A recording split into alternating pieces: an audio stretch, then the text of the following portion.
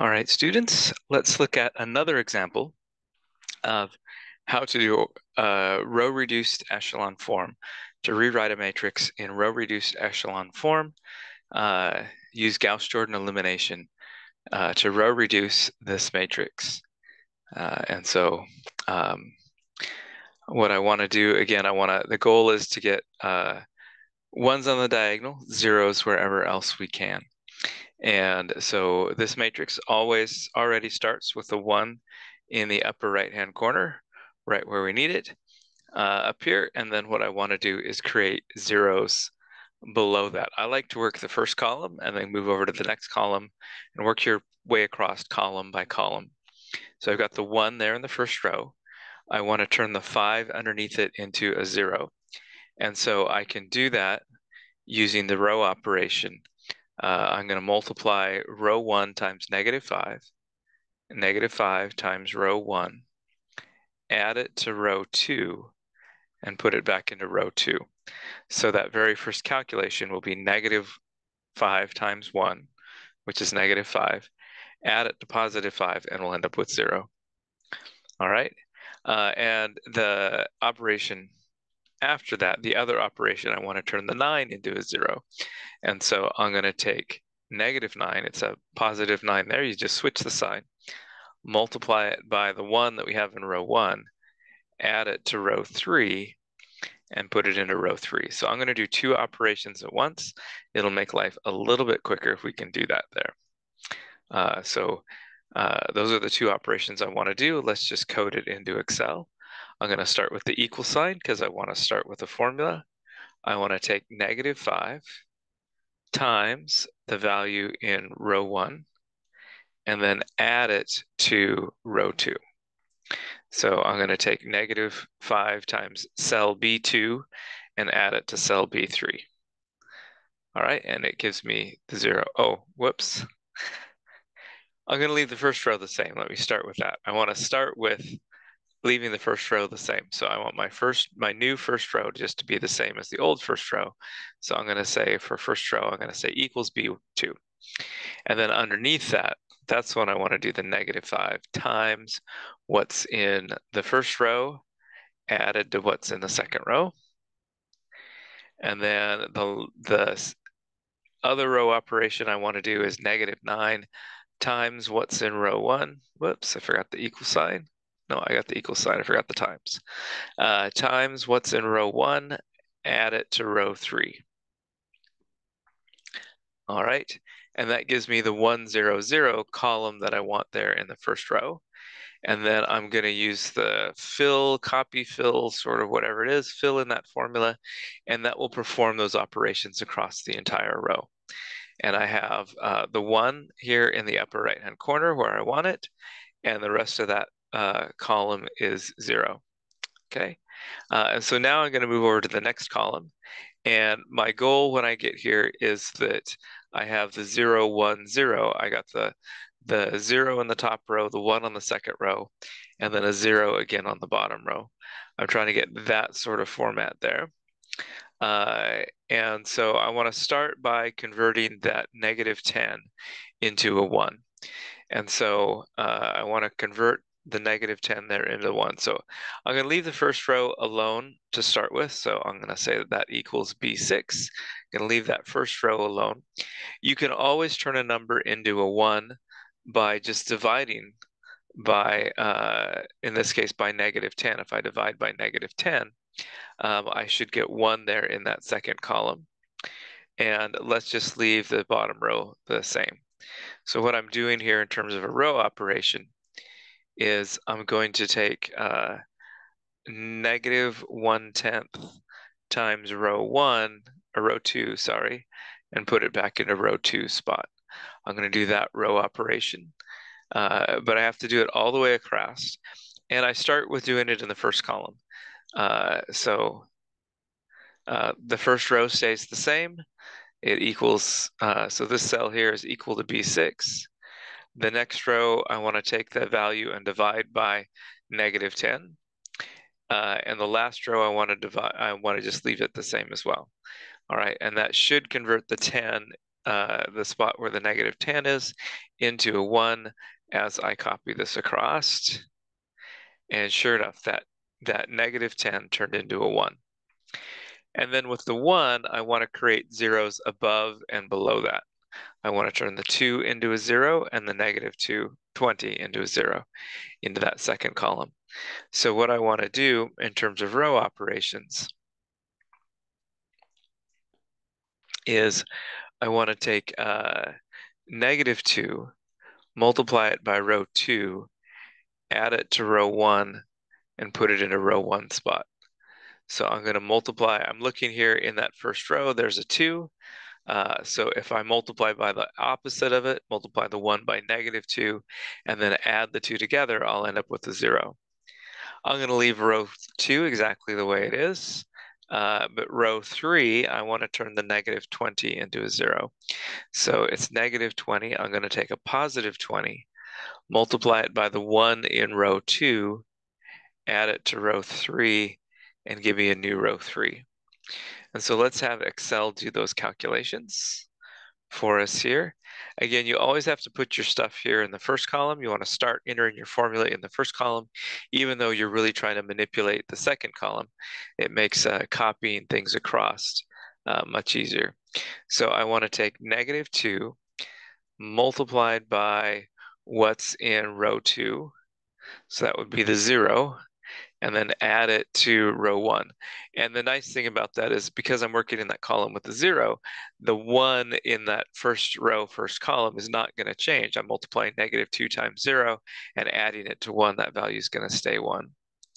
I'm leaving the second row the same in this step. So I'm going to say equals B11. And then the third row, I want to do equals 20 multiplied by, whoops, there's 20. Multiply that by what's in row 2 and add it to row 3 to give me my new row 3. Again, since you're working with zeros in the first column, it appears that nothing has changed. But if you copy that formula, drag that formula across, it will fill in, and it does fix our middle row the way we want it to. So it's 0, 1, 0. That middle column, that second column is the 0, 1, 0. Okay, so that's perfect. Now what I'd like to do is move over to the next column. And the problem is, though, I've got a 0 there and not a 1 or not a number. So there's no way I can turn this number into a 1. The only value where I've got numbers is in the second row, but if I try to change this number and move it to the third row, what's going to happen is it's going to go back up here and mess up the row I've already fixed. So I'm going to leave this column by itself. I'm going to leave these zeros here. What I need to do to make it really in row reduced echelon form is go to this last row, and I'm going to make that one a 1, 0, 0 is what I want to do row operations to make that a 1, 0, 0. So let's leave the first row the same this time. Let's leave the second row the same this time. And I have a negative 1, and what I really want is a positive 1. So I'm going to take that value, and you can either divide by negative 1 or you can multiply by negative 1. I'm going to take what's in that third row and divide by 1 or divide by negative 1 or multiply by 1. Either one of those will change that from a negative 1 down here to a positive 1. And then I need, above that 1, I need to turn those two values into zeros. Oh, hey, my row operations aren't scrolling when I scroll. Huh, that's kind of a bummer. Oh, well. So I want to turn the two values above that into zeros. So what I'm going to do is, I see there's a 1.2 in that first row. So I'm just going to change the sign. I'm going to take negative 1.2 and multiply it by, let's write it out. That gives me problems there when I do it that way. Now I need to get back. Sorry, switch tools here. Want to be back in working in Excel and not the overlay that I'm writing on here. All right, so back in my overlay, what I want to do is I want to take negative 1.2, multiply it by what's in row 1, or multiply it by what's in row 3, and add it to row 1 to give me a new row 1. So negative 1.2 times the 1 plus the positive 1.2 should be 0. And similarly, I've got a 1.4 in row 2. So I'm going to take a negative 1.4, multiply it by the 1 I've got here in row 3, add it to row 2, and put that in a row 2 spot to give me a new row 2. So let's go and do those calculations here. I'm going to put it over here on this spot. So for that first row, I want to take negative 1.2, negative 1.2 times what's in row 3, add it to what's in row 1. And I'm not doing it on that. Well, I have to do it all the way across when I do these calculations. So I want to do that. Oh, it stays 1 there. The middle row is going to stay exactly no, middle row is going to change too. I'm going to take negative 1.4 times what's in row 3 and add it to what's in row 2. Negative 1.4 times row 3, and this bottom column, that will turn into a 0 there. 1 times negative 1.4 plus a positive 1.4 will be 0. And the bottom row, I'm leaving the same. I'm going to leave it the way it is. All right. And if I copy and paste that across, copy that equation across. So I'll highlight the selection, let up on your mouse key, come back into this bottom corner, push down on your mouse to collect, and then drag without letting up over. It looks like I've got 4 spots to go over, and it will fill in that column.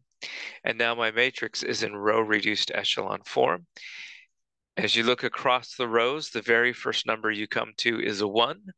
And as soon as you hit that 1, all the rest of the column that 1 is in is 0. Okay. Second row, the first number you come to that's not 0 is a 1.